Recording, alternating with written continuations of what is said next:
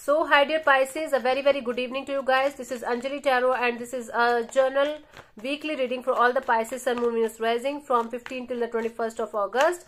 I am going to tap into every area of your life possible for me and we will see the guidance for you guys. So let's start, Pisces. Just give me a second.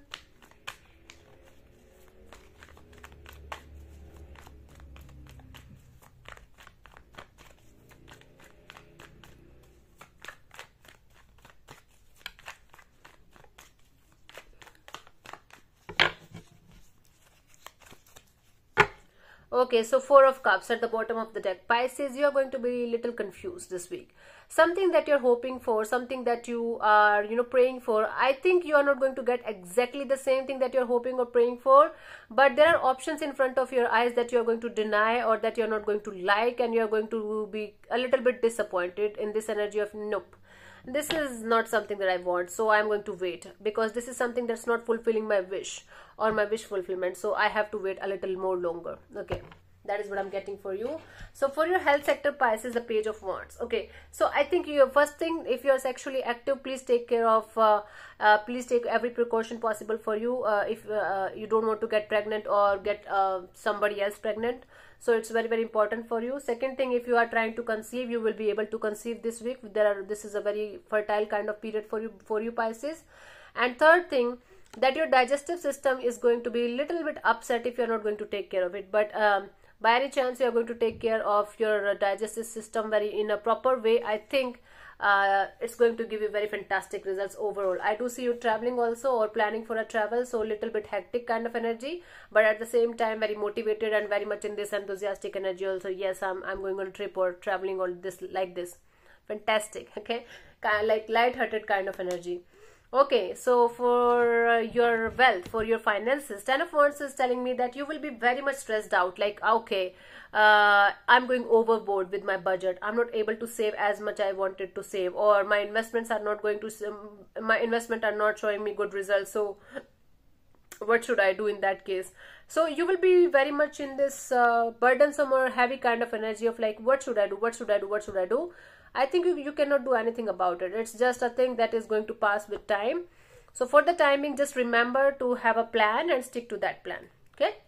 For students, we have the Judgment card. Okay, students, if you were waiting for something from a very long time and you lost hope in that thing, like it's never going to happen, I think that thing will start happening with you. That thing will give you good results. So for example, you had some kind of exam, like let's say 2 years ago, 3 years ago, and you left like all the hopes and you were like, no, it's never going to happen, I'm never going to get the results.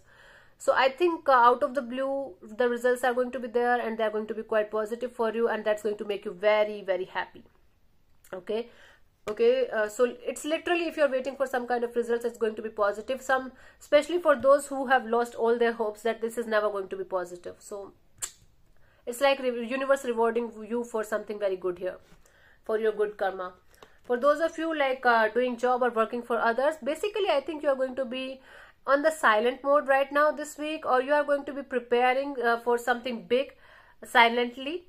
And you will be like, okay, I'm not going to say it to anyone, I'm not going to show it to anyone, or I'm not going to tell my plans to everyone, because this is something that's that I should be keeping within myself, or this is something that I should work on single-handedly, because if I'm going to tell it to someone, I think they're going to ruin my energy. So you will be learning a lot, you will be gaining a lot of knowledge and wisdom about your career, about your job, and you will be in this energy of planning and plotting and just keeping your things to yourself. Okay, for those of you wanting a new job, I think again you will be gaining a lot of knowledge, you will be giving lots of interviews, and you will be doing everything possible from your side, but I don't think you are going to join the company or organization. You will be just keeping your things to yourself and just doing your own thing. I don't see the job thing happening, to be honest, this week, but you have the knowing that this is going to happen at this time. Your intuition is going to guide you in a very positive direction this week for job people.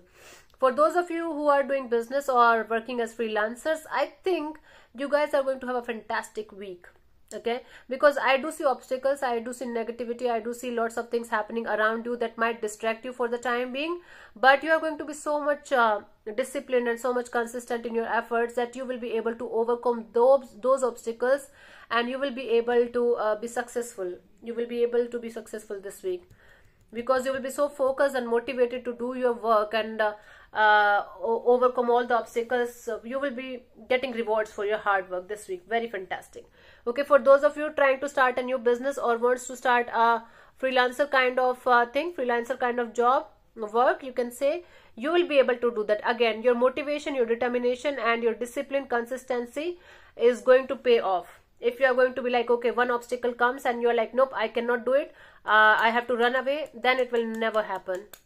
Okay, so again, motivation, consistency, and discipline, focus is going to pay off this week. So you will be able to start your business or a freelancer kind of thing if you want to do it. If you are, I told you the conditions for the same. For those of you, for married couples, Ace of Pentacles, I think if you guys are like going up and down in this marriage, and you guys are not able to cope up with the stress, one of you is going to come towards go towards the other person with a very solid offer.